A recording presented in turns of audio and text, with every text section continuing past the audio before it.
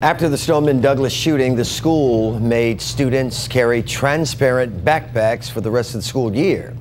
Now, some called it an invasion of privacy. And Carolina, a flyer about transparent backpacks at a local school has been causing some confusion. And you may have seen that flyer shared on social media. It's from Tarpon Springs Middle School. It says all backpacks for the 2018-2019 school year have to be transparent, either the clear plastic or the mesh style bags. The flyer says all contents of the bag must be visible. It even has some examples of acceptable bags and a suggestion to buy them at Walmart or online.